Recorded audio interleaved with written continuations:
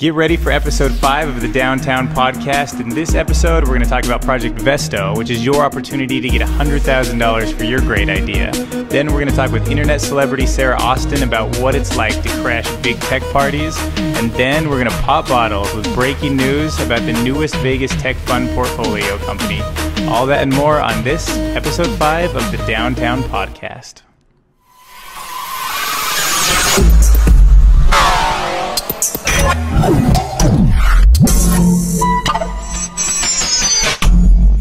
Hey everybody, thank you for coming out to episode number 5. To start with, we need to thank Tech Cocktail. You might remember Frank from last episode, but he ponied up a lot of beer this week. So if you say yes. Yeah, and then for those of you that don't know, we're in the middle of a gigantic tech week, and this is all because of Tech Cocktail. So they've been the one that have brought all these great entrepreneurs, all these great investors, and just all these great people out to Las Vegas, and it's made a world of difference. And you can see by the energy in this crowd that we have something special going on. So anyways, check out Tech Cocktail. There's a link right below me, as you can see. They got awesome stuff there, and they're going to be a big part of downtown Las Vegas going forward. So thank you once again, Tech Cocktail. We appreciate it.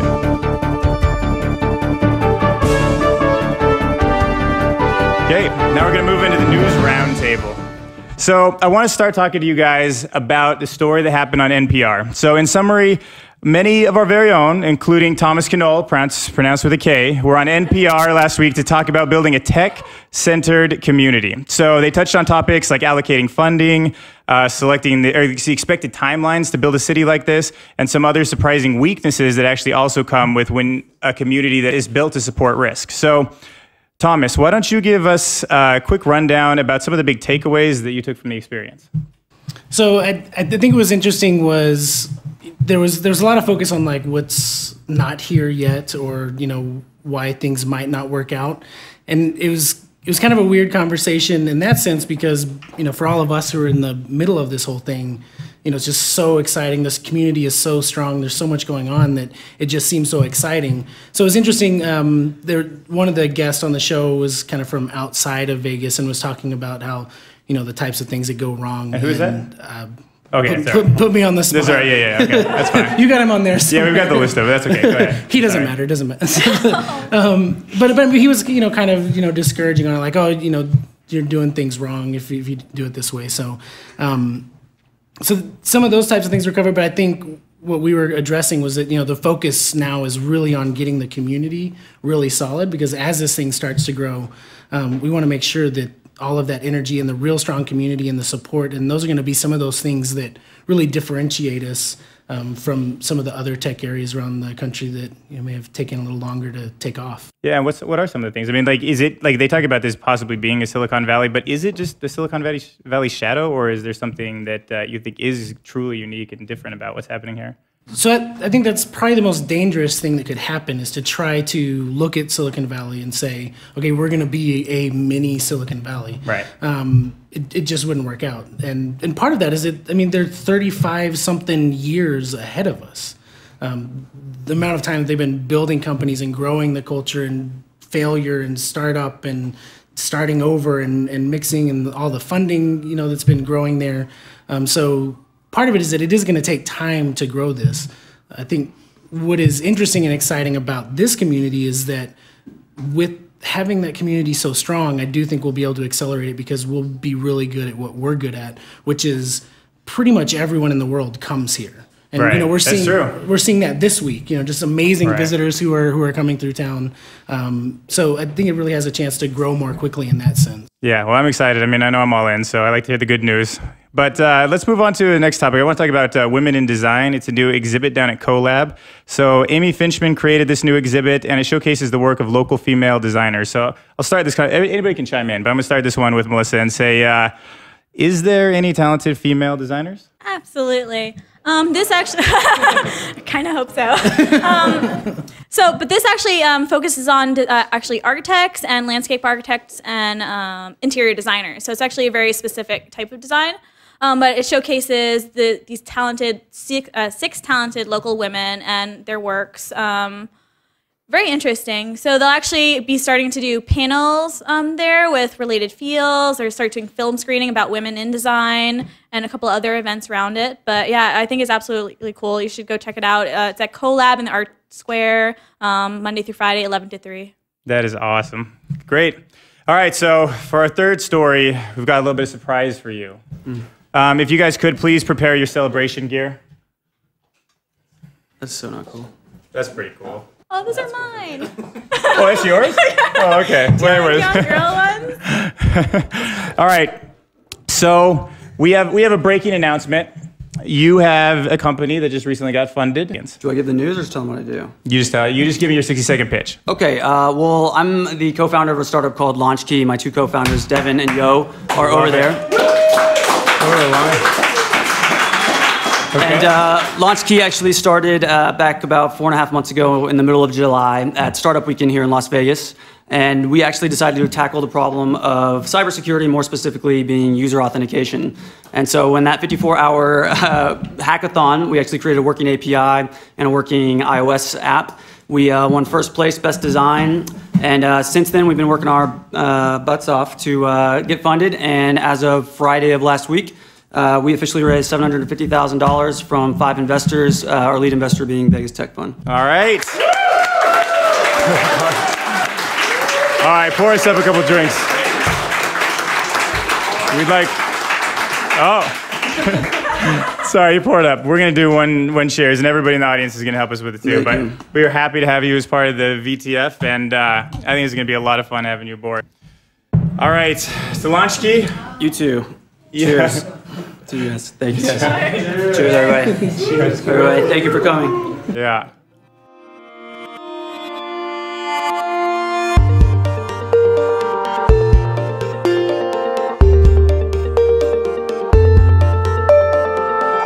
All right, welcome back to the Downtown Podcast, episode 5. We're gonna go into our, I love it. Let's hear it.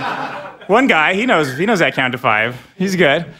So we're gonna do an awesome interview. Definitely one of our biggest celebrities to date. Pop 17 is where you created this whole thing, right? Yes. Are you the owner, CEO? Creator of Pop 17. Okay, that's great. Anyway, so we're gonna dive into some deep questions here. First off, I wanna know how to crash a tech party. It seems like you're an expert at this, and if you could just give us and other people here who want to crash a good tech event, a step-by-step breakdown of what's going on in your brain, where are you positioning yourself? And Sure, no problem. I actually made the Wikipedia entry on this. It's called social engineering, party crashing. It's the same thing.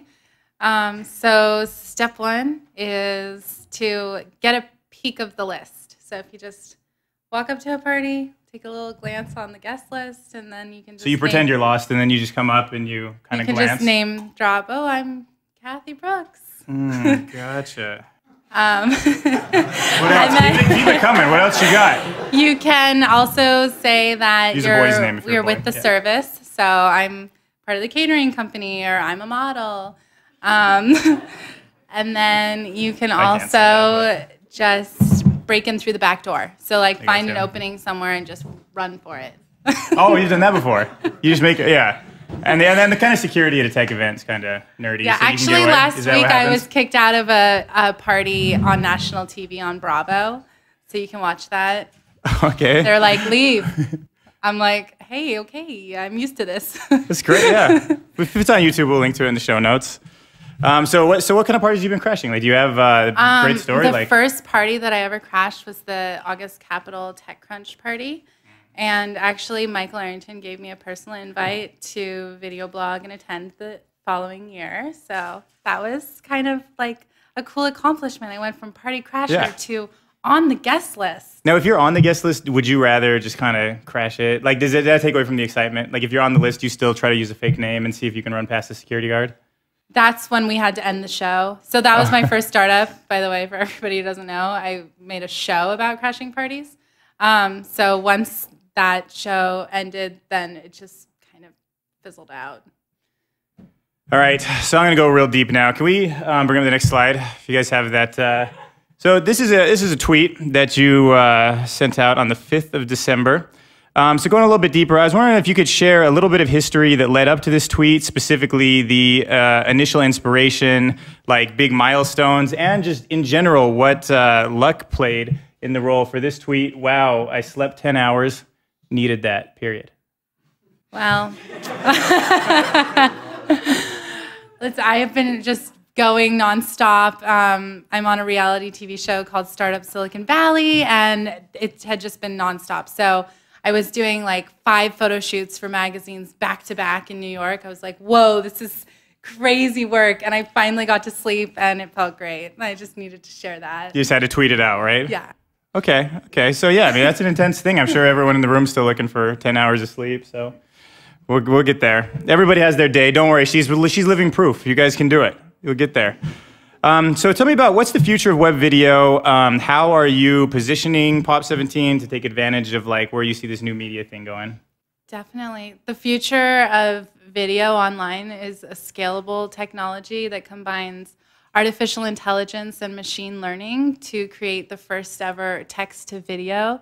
And I actually happen to be on the forefront of that technology with Seyyer. SEYYER.com. Okay. And it's launching very soon. My prototype is out in about a week. And it's the first ever artificial intelligence. So I could just text or video blog from anywhere in the world at any time just by sending a tweet. So you have no market competitors? I mean, tell me, when you tweet, is this going? There's some, I mean, there have been some people who have been able to use media and film to do similar things, but nothing that could scale. It's sort of like video Siri. Okay. Yeah, that makes sense. And then, so is this going to be an app everybody can download? Is this like, tell me a little bit more about the interface. You'll be able to see it on Pop 17, and I'll also be speaking Japanese. Okay. You speak it? Or are you just going to learn how to like? I'm just going to program it. So my mouth it'll be a crazy thing. Have you ever seen yourself? I can speak any Have you ever seen language, yourself dubbed before? Anybody ever taken it to another language? I have seen subtitles. We'll dub it. But this we'll is find not somebody who speaks dubbing. the It's language, actually so. like my body gestures, my mouth, everything moves authentically. You couldn't tell the difference. Oh, gotcha. But I still think it'd be funny to see it dubbed. All right, so last question. So tell me about like this stressful life that you have when you're on TV. So like, obviously, like I'm sweating bullets. Like I always feel like they need 10 more minutes to start a show.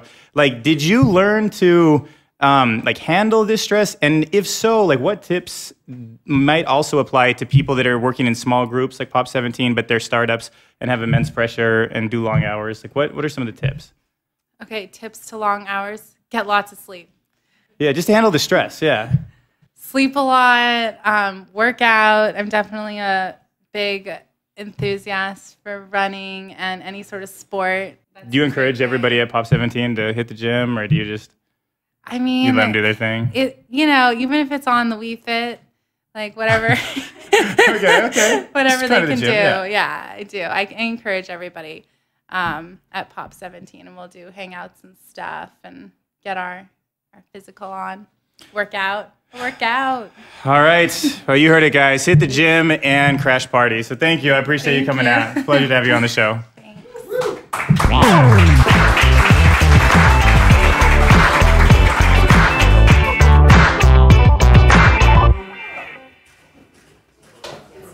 It seems like winter has finally hit Vegas, so be sure to bundle up and stay warm before heading out to these upcoming events.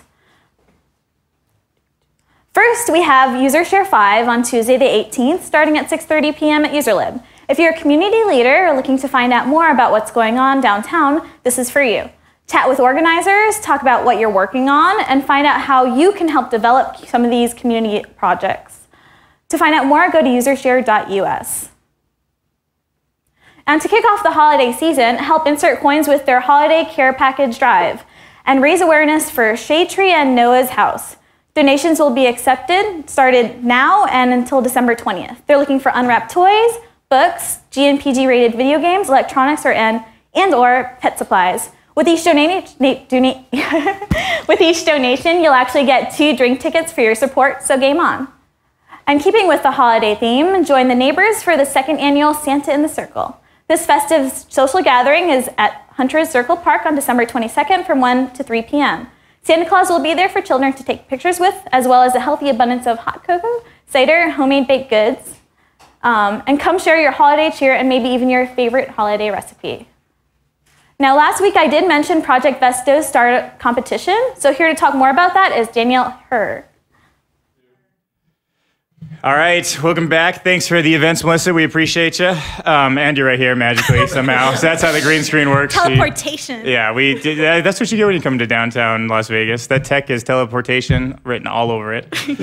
So first, we're going to talk with Daniel, who's going to talk a little bit about Project Vesto. So if you could, just tell us a little bit more about how it got started and how the process is going. Sure. Yeah, the process is going great, first off. But what it is, first off, so everybody knows, is it's a $100,000 seed capital competition for entrepreneurs right here in Nevada. So it's a great opportunity. $100,000 is a big chunk of money for any startup looking to get going. And we've got this competition going all throughout the state. The deadline is the end of the year here, the 31st of December, to make sure that everybody gets their submissions in.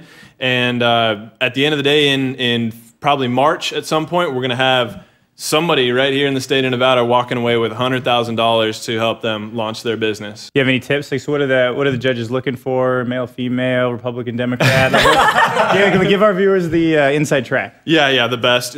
So what they're really looking for is, first off, there's going to be a panel of investors that's going to actually chat with everybody. So there's going to be a 5-minute pitch to kick it all off. So that's going to be happening in January on the 11th and 14th here. So everybody that submits a business model canvas, so the submission form is just simple one-page business model canvas. Everybody that submits that is going to get opportunity to pitch for 5 minutes in front of a panel of private equity investors. Okay, and then so it's going to be like kind of a tournament system, and then will you have the top 3 play again, or is there like pitch again, or are you just going to judge it right off that? So what's going to happen is out of that we'll select 10 finalists, and the 10 finalists are going to go to an online vote. So it's kind of like Shark Tank meets Kickstarter, if you will. So it's that worked good. I got that. Yeah, you got that. That's a good one. If I can get it, you guys got it, I'm sure. There it is. Yeah. So at the end of the day, it's going to be what the people here, what the people of Nevada think should be the business that gets the $100,000. So it's not about me. It's not any dictation from on high that this is what's going to happen. But it's the vote of the people of Nevada here to really choose who needs that $100,000 and what's going to be the best business for us right here. Okay, this is good. Well, if you win the $100,000, what are you going to do with it, Melissa? Buy a car. Oh man! I'm just kidding. I'm kidding. I have a car. Well, so one of the yeah, I think you're supposed to. I'll take an office. There you go. It's for a company, yeah. An office space would be awesome. Okay. All right, well, we're going to sign off. We appreciate you ending the show with us. And to the Downtown Podcast, if you guys want to raise your drinks, thanks for we having are me. Signing out, and we appreciate having you in, Daniel, and everybody else who was part of the podcast tonight. Thank you very much. Cheers. And we will see you at episode 6. See you guys. Thank you. Down Vegas, we gon' set it off like we gon' bet it all, like we gon' let it ride. Down with downtown Vegas, now we in the spotlight. We ain't gonna stop like we